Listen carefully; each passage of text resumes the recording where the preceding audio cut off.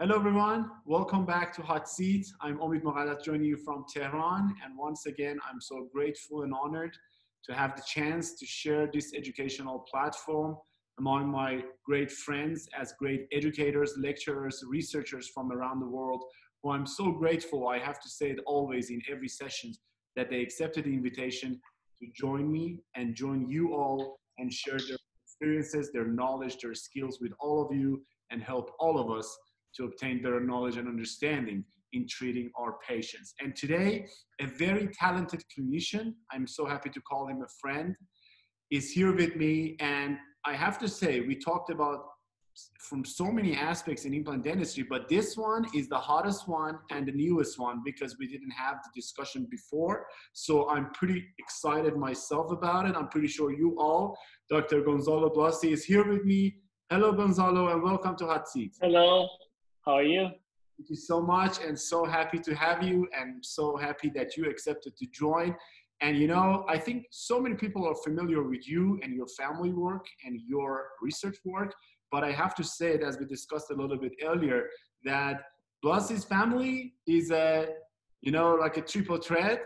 They have you have orthodontist, periodontist, so whatever you ask, they can do it.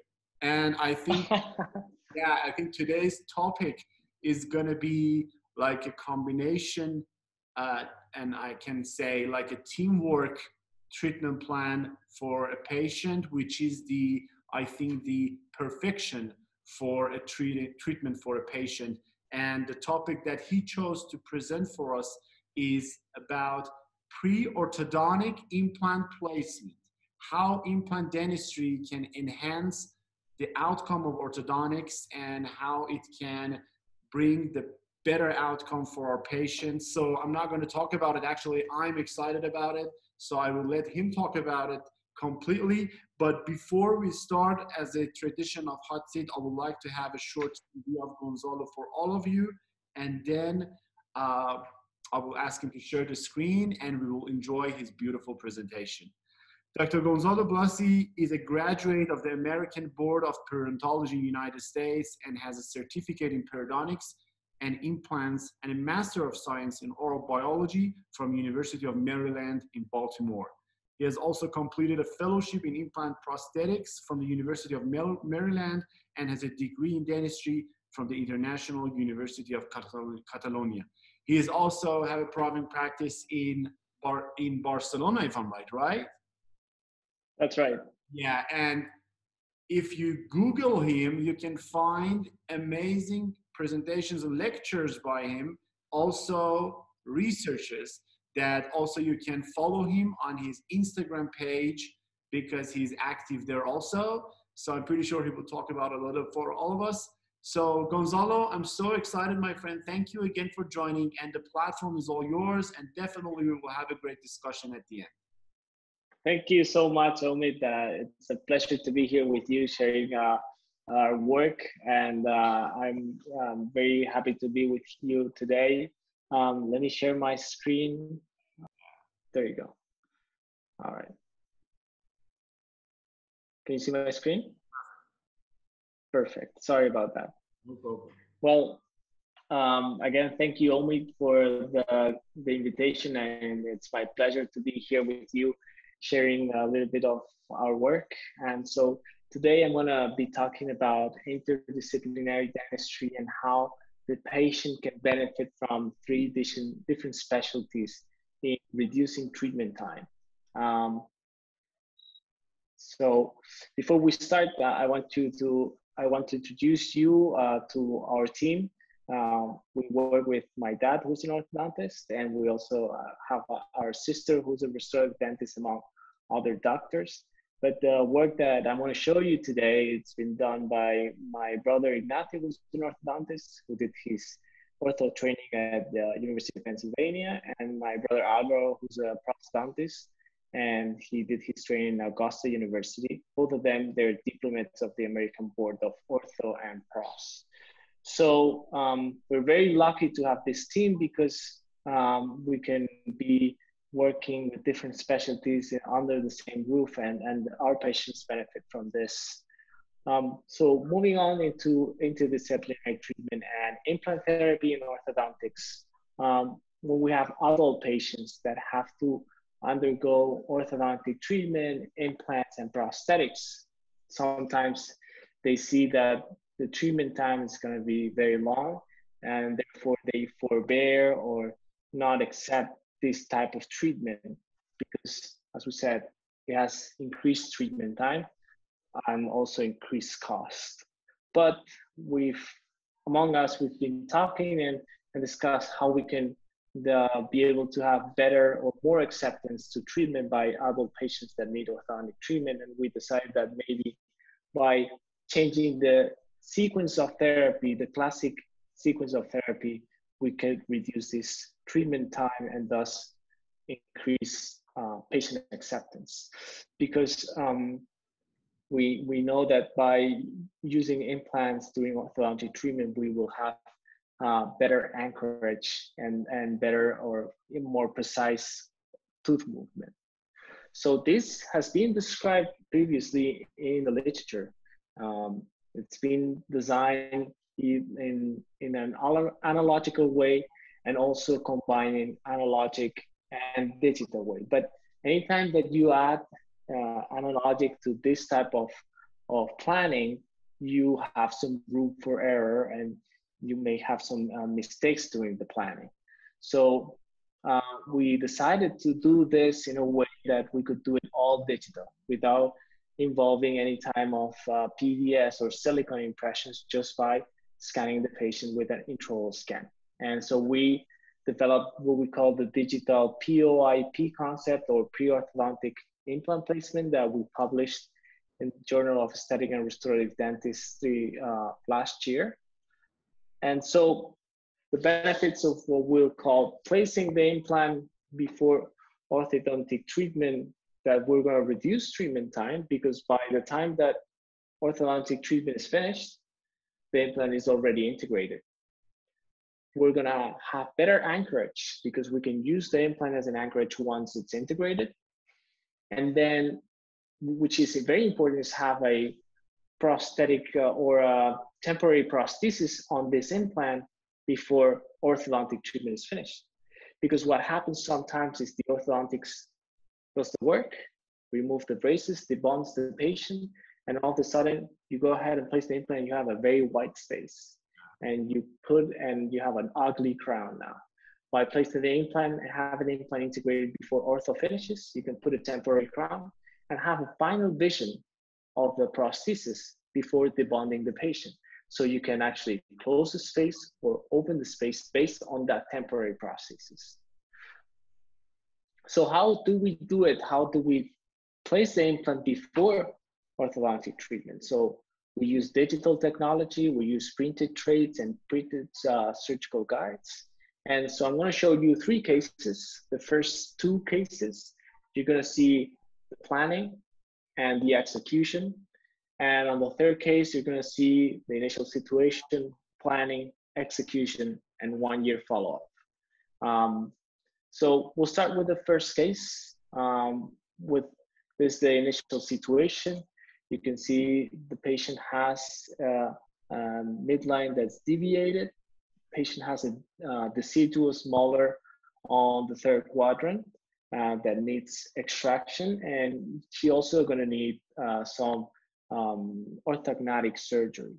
But our goal is to extract the tooth prior and place an implant before starting orthodontic treatment.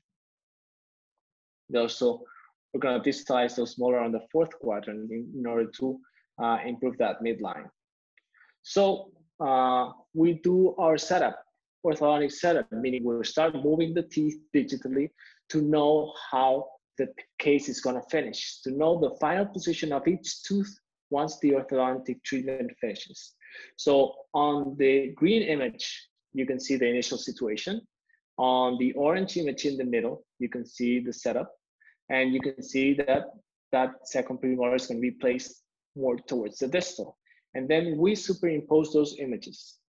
And then we transport that into our CBCT and do the planning. And based on this setup that you can see, The image is the purple image or bluish image. That implant is going to be placed more towards the molar, more distalized. So we plan that implant placement right where we did the setup, and digital wax set. And we decide our surgical guide. And so we perform the extraction, place the surgical guide, implant placement, and we also do a connective tissue graft from tuberosity on the buccal to increase soft tissue volume. And on the image, on the radiograph on the right side, you can see the image, the implant placement perfectly aligned with the adjacent teeth, but a little bit positioned towards the distal aspect. And now the patient is ready to start orthodontic treatment, and we'll wait 3 months in order to have the implant integrated. After 3 months, we can position a temporary crown and use that implant as an anchorage. So second case, and this is a bit more complex case. This patient presented to our office in order to have orthodontic treatment and an implant placed on the dental side of 16. You can see on this patient that presents with an anterior crossbite. The patient also presents with a thin phenotype and gingival recession on number 13, 14, and 15. And we said, let's do a digital orthodontic setup in order to see how this case is going to finish. What type of movement we're going to need in order to give the patient a proper occlusion, class 1 molar and class 1 canine. And so, same thing as the case before, initial situation in orange, digital orthodontic setup. In green, you can see the differences that we've corrected the midline and we've corrected the anterior crossbite. And as you can see on the superimposition of both images, the teeth are going to be brought outside the alveolar housing by means of orthodontics, right? You can see the green image more towards the buccal. And this patient already presents with gingival recession and a thin phenotype.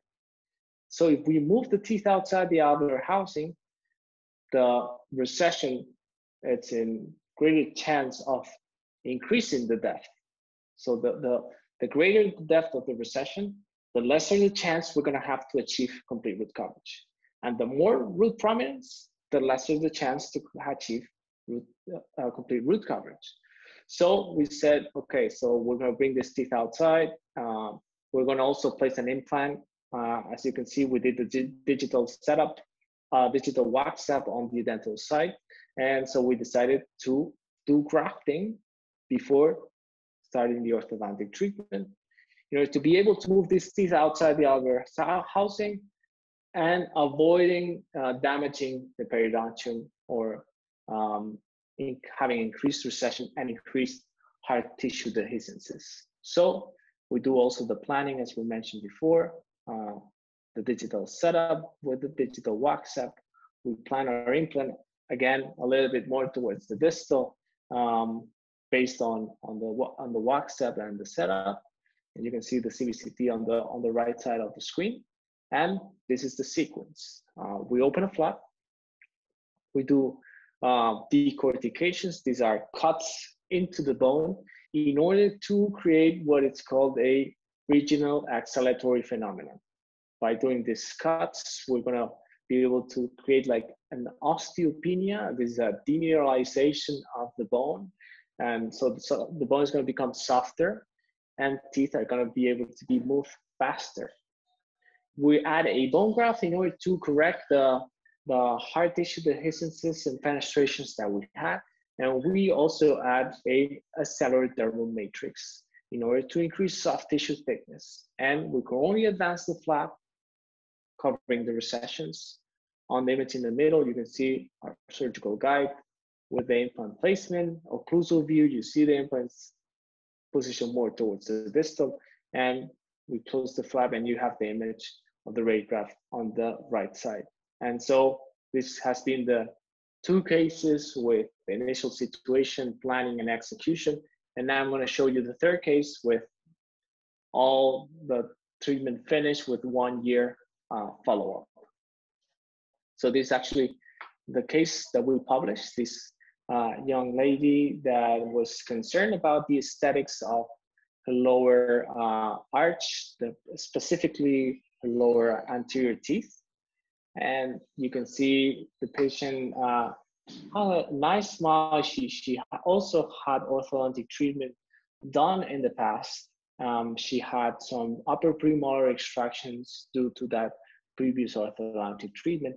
But sadly, this patient had a car accident and lost one of her lower teeth, which is number 32. And she's been wearing this temporary ugly prosthesis for a long time. And now she has decided to undergo dental therapy. She's very afraid of the dentist. She said it's been a big step in her life in order to make this decision to go to the dentist and correct this, because she's really scared and anxious to be doing this because of the trauma that she had with that car accident. So analyzing the case, the patient has some mild crowding, and the patient has that temporary prosthesis, some recession. We're going to take a closer look at that lower arch, specifically of the anterior teeth. You can see we have recession on both central incisors.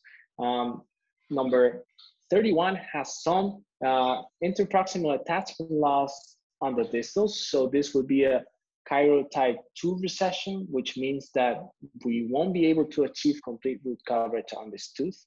That mild crowding, you can see there are differences in the widths of the incisors, because with that previous orthodontic treatment, the patient had stripping done. That's why number 41 is a little bit more narrow. And then there's a slight recession on number 33, and we'll see that there's some loss of volume or atrophy in that dental side where there's the missing number 32. So we'll take a look at the lateral views, and you can see that the deficiency of volume, not only soft tissue but hard tissue, because of that avulsion or missing tooth. You can see the recessions present. The patient has a class 1 canine and a class 2 molar because the patient had extractions done. And this is the OPT. We see that everything's within normal limits. The patient had some treatment done in the past with some tori in the lower arch that are not involving our therapy. And so we have different options, treatment options. The conventional option would be number 1, performing root coverage, soft tissue grafting, wait for healing, and then perform orthodontic therapy. Once orthodontic therapy is finished, we place the implant, we do GBR, and we wait 4 to 6 months, and then stage 2 and crown, right? Second option would be ortho first, and then root coverage second, GBR, and final crown. The problem with this is that, as we'll see on the setup, these teeth are going to be procline, and they already present with recession and hard tissue dehiscence. So we mentioned before that if the teeth are brought outside the outer housing, the root coverage procedure is going to be compromised, right? So it's better in this case to perform root coverage at the beginning. And the third option with pre-orthodontic implant placement concept would be do all surgical procedures at once, then orthodontic treatment and final crown. So we do root coverage of those teeth that present with gingival recession. We place the implant with GBR, and we also do periodontally accelerated osteogenic orthodontics, meaning corticotomies, in order to increase the speed of tooth movement and in order to reduce treatment time, because we know this patient mentioned that everything has to be done by IV sedation because of her anxiety, and she needs the less number of procedures done. So we decided to go with this option, which is the third option, right?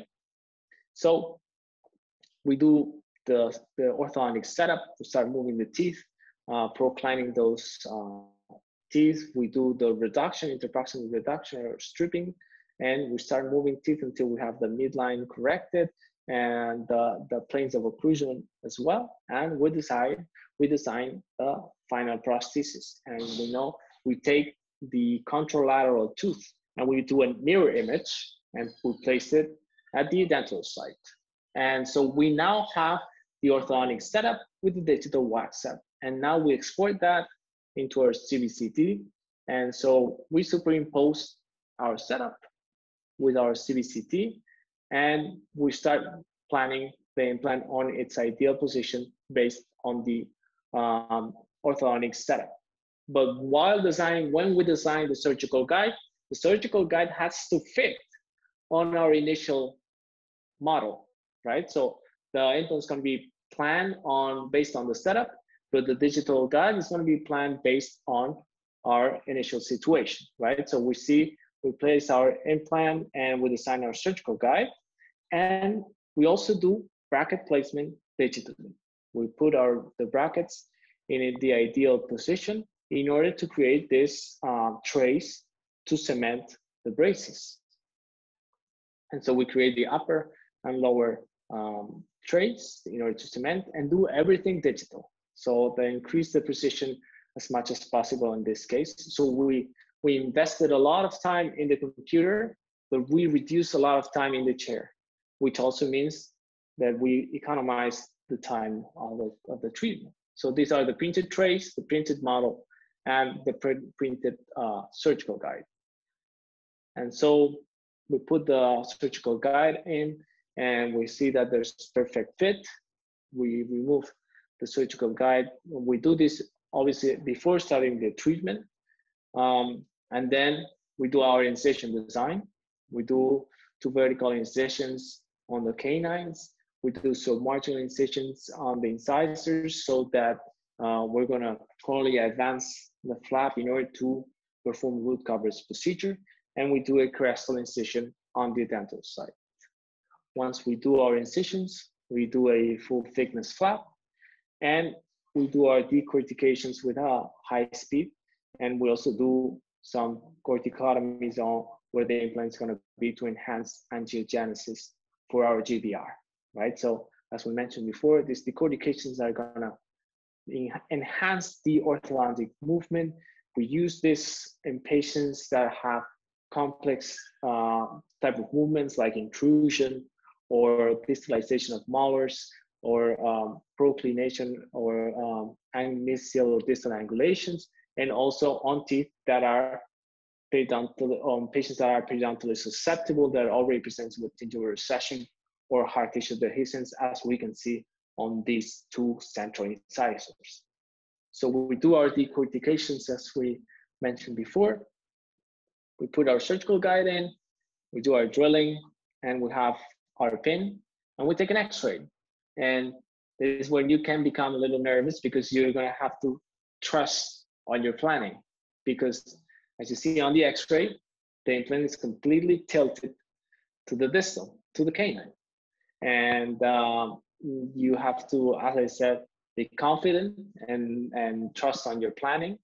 You can see the implant placement on the image on the left side, and we can see that there's a hard tissue dehiscence, as we knew already from our planning on our CBCT. And so we're going to do and perform GBR around this implant. We also harvested a free gingival graft that we depithelialized extraorally, and we sutured it on the incisors that presented with gingival recession in order to not only achieve root coverage, but also to change the phenotype of the patient and increase the thickness and be able to move these teeth in a safer way and bring the teeth and procline them and avoiding increasing the gingival recession by doing this movement. We grafted the area with FDPA, mixing it with GEM21, and we use a collagen membrane over the implant. This collagen membrane also has bone graft underneath, and we fixed this membrane with some mini screws. We could also use some periosteal sutures to fix it. This is a matter of clinician preference, but the implant is already placed and orthodontic treatment is ready to start. So we could only advance the flap. You can see we left some connective tissue graft exposed on tooth number 41. You have to bear in mind that this tooth is lingualized and there's some minor crowding in this area. So adapting the flap at this area we may face with some difficulties, and we achieve primary wound closure. We use a horizontal mattress with a PTFE, 4.0 PTFE suture, and we did simple interrupted sutures with polypropylene, and we did some sling sutures in order to advance the flap on the two center incisors. So this case finished, well, the surgical part of the case done, and now we move on and cement the braces with the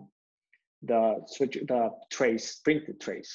So we want to place the brackets as earliest as possible in order to be able to maximize the regional acceleratory phenomenon, because this osteopenia or demineralization that we've caused with our corticotomies, it's going to be temporary. There's a time frame that we need to start moving teeth the earliest as possible. So we cemented the braces, and at 1 week follow-up, the braces are already in place and orthodontic treatment already started. And so you can see there's a healing within normal limits. It appears that we achieved a nice result, although it's too early to tell. But on the crestal aspect, we see that there are no dehiscence of the soft tissue. The healing is, as I mentioned before, within normal limits. And we move on and start moving teeth. You can see that tooth number 41 doesn't have a bracket in place because it couldn't be placed because of the minor crowding. Once teeth are a little bit more aligned, we'll be able to place a bracket on that tooth. And this is just a 4 months follow-up. We have complete alignment, and we take an x-ray, and now the implant is completely aligned and parallel to the adjacent teeth. The implant didn't move, just the teeth were moved accordingly to our orthodontic setup, and this implant is already integrated, and we're ready to open a flap and put a temporary crown on this implant. And we perform root coverage, and we reduce the treatment time in orthodontic treatment by mostly half because of those decortications. And so we're ready to do stage 2. We open a small flap, and we can see we were successful on our GBR. We have increased our bone width on the buccal more than 1.5. This is how much we need according to the latest study by Monge. And we also can see some bone ingrowth into the cover screw. So we actually had to remove some bone on top of that screw in order to remove the cover screw and put a healing abutment. So we also took the advantage of this second stage to do a connective tissue graft from the tuberosity in order to increase a little bit the volume and the final aesthetics of the final crown. You can see on the image on your left side that we had increased some volume with our previous GBR, but we know that by adding that soft tissue graft, we're going to improve the aesthetics much more than just with the GBR. So we did that, and this is the final crown placed, and you can see the axis, the chimney of the ceramic crown that is on the lingual, that is centered on the crown, and this is the X-ray at 1 month. At 1 year with crown in place. You can see we left the mini screws because we didn't want to be too invasive, and we know the patient has some anxiety issues. I don't think there's a problem by doing that. And this is the final image at 1 year follow-up with the final prosthesis in place, the alignment, and you can see the increase in soft tissue thickness by means of that connective tissue graft from tuberosity. And also, this is the final image of the case finish at 1 year with a complete vision of the case. So we were able to achieve many things at one shot by digital planning with all our team, with the orthodontist, the restorative dentist, the periodontist, or the implant surgeon. We were able to place the implant, have the implant with GBR, have the implant integrated. During the orthodontic treatment, we were able to put a temporary crown on that implant, use that implant as an anchorage, have a reference or a vision of the final prosthesis with that temporary crown, and then put a definitive crown or final crown on that implant. So we placed if we had chosen the first options that we discussed at the beginning with a conventional way, we would have increased the treatment plan or the treatment time by 9 months at least. And this way we reduced the treatment plan, the increased precision, and we also improved communication between specialties, because what happens with interdisciplinary treatment is that sometimes because of lack of communication, the orthodontist is misguided because he doesn't have any references. The prosthodontist is misguided, and then ultimately the implant surgeon also is misguided, and the patient is the one that's suffering all these issues. With digital technology and digital planning, we can improve this communication between specialties or specialists, and ultimately the patient's going to benefit from this communication. And so, as conclusion of the presentation, it's important to build your own team in one office, ideally, if not by referrals, but also with referrals, digital technology is going to give you better communication, because you can share screen and share all the images. Digital technology allows us to develop new protocols in order to, as we mentioned, enhance precision. And treatment sequence is one of the big things here, because we can use this digital technology to diagnose, to treatment plan, and then decide the final treatment sequence between all the specialists, and this way be able to reduce treatment time. And with this, I want to thank you for your attention, and I'm ready to have any discussion about the topic. Thank you so much, Gonzalo. I have to say, as I said at the first part of the presentation, I was pretty sure it will be interesting. And you know, as you published that article, I think this was an era that you, I think, brought it to implant dentistry originally, because sometimes people talk about some aspects, but when it's published, when it becomes like a protocol or as a routine, it makes a difference. So first of all, we are thankful for what you did and your team, that everyone in different specialties work together. I think it's a blessing that you have that team with you, that everything happens in one place. Definitely. As a family base. So, you know, I think, first of all, if you want, you can stop share, because now I have a little discussion on Sure. You know, when we talk about orthodontics, as you said, the main concern for the patients usually is the time. And sometimes, I'm not going to say in all specialists, but sometimes orthodontic treatment cannot be that predictable long term. You know, I'm not going to say predictable, but sometimes patients are having concern about relapse or tooth movement in long term. Now, right.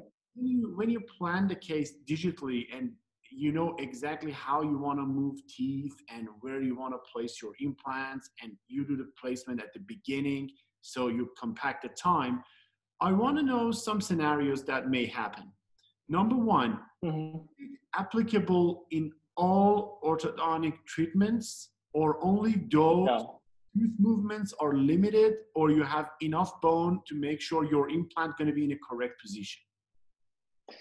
So it's a great question, and it's actually it's not applicable to each case.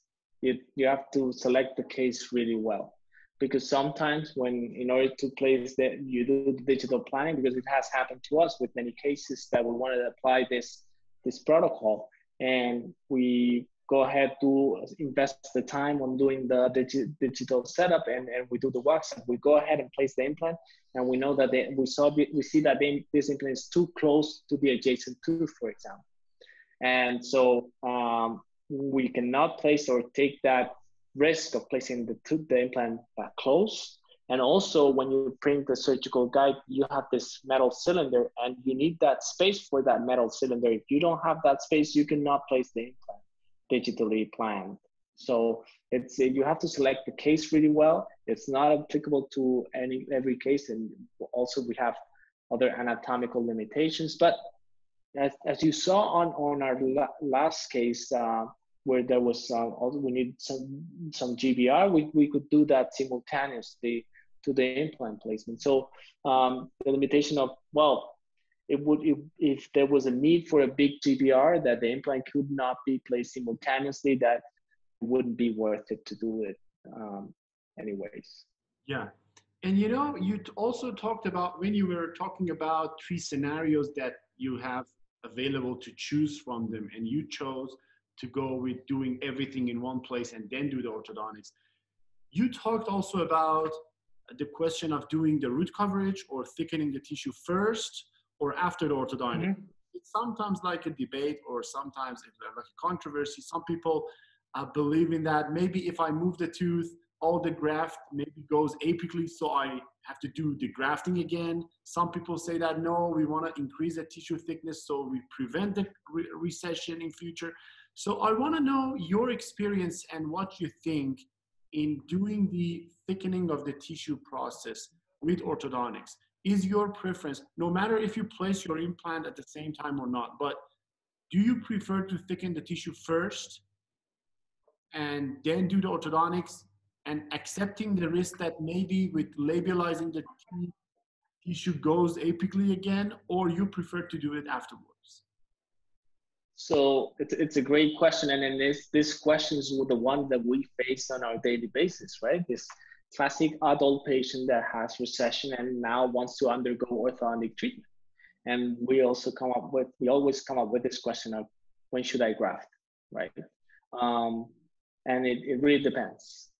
I don't have a preference.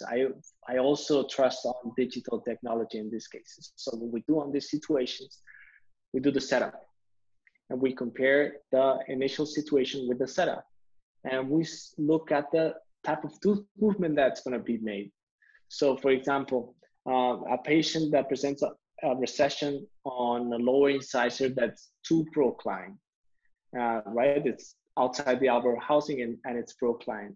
And if that digital setup of orthodontic treatment tells us that this tooth is going to be retrocline and positioned inside the alveolar housing, by moving the teeth inside the alveolar housing, we've done it in many cases, and the recession becomes shallower and narrower. And sometimes even the soft tissue thickness on the apical aspect becomes a little thicker. So that way we know that the more shallow the recession, the greater chance to increase, we increase the chances of achieving complete root coverage. So many times, if the orthodontic treatment is going to be bringing the teeth inside the alveolar housing, we do the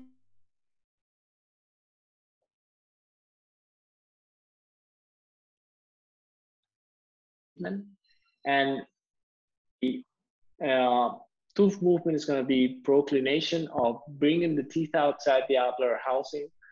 We think of many times doing, as we showed on the second case, doing decortications with hard tissue grafting and soft tissue grafting. Because what happens is that when you graft, you are limited by the thickness of your graft, right? You're achieving a 1.5 millimeter thick graft. And if you get a bigger graft, you know that you have greater chance of bleeding in the palate and postoperative complications. by adding, for example, a cellular dermal matrix of 2 millimeter thickness and adding hard tissue graft, you're broadening that alveolar housing, and you can move the teeth much more outside without taking chances. Although we know that this is a more invasive approach, but we apply this in our databases. And if you communicate with the patient and you have these technologies of CBCTs and intraoral scans, you can show them, look, your teeth already have recession, hard tissue dehiscence, and they're going to be brought outside the alveolar housing. This is the way to go. And if you show them the planning, most of the time they accept it. But as I mentioned, if the teeth are going to be brought outside, then I thicken the tissue somehow with hard or soft tissue, or in combination of both. And if another grafting is needed at the end, we may do it as well. But if you do it at the end and you increase the depth of the recession and you bring the teeth outside the alveolar housing, you're going to have a greater avascular surface that's going to be much harder to cover. And by bringing the teeth outside the alveolar housing, you're going to also compromise the blood supply to your graft. So if you do the graft prior to this, and you at least cover as much as you can and thicken the tissue, and then you bring the teeth outside and you have a small recession at the end, then you retreat the patient. But you communicate with the patient before, and you say, hey, we're going to do this first. We'll do orthodontic treatment after, and then we will reassess your case. If there's a residual recession, we'll treat it again at the end. That was a great point that you mentioned, that especially in those cases that we want to labialize the teeth, we are making the avascular surface more, so the predictability of our treatment going to be less after orthos. That was a great point. And you know, one of the other things that maybe it's a question for some of our audiences, that as you said, definitely we need to have a good case selection in this protocol. But as an example, I want to know, in those cases that we have posterior crossbites, or I can say it this way, if we cannot place our implant in a correct three-dimensional position, can we say that doing this approach is going to be limited? And the example, definitely, crossbites. Yeah, definitely. So for example, if the dental expansion, it's going to be quite a bit, and the implant is going to has to be placed much more buccally. And if you place it more palatally, then you're going to compromise the prosthesis. Then ideally you'll want to place the implant later on towards the end or at the end of orthodontic treatment. So because we've seen in the literature, in many articles, that the shape of the prosthesis is going to affect also the peri-implant health, because it's going to compromise the cleansability, right? So if we place the implant towards the palatal, you're going to have a big crown towards the buccal, and it's going to be impossible to cleanse for the patient. It's the same thing as you place the implant towards the distal and you have a big space or big black triangle in the mesial, you're going to have more food impaction, and this way compromise the cleansability.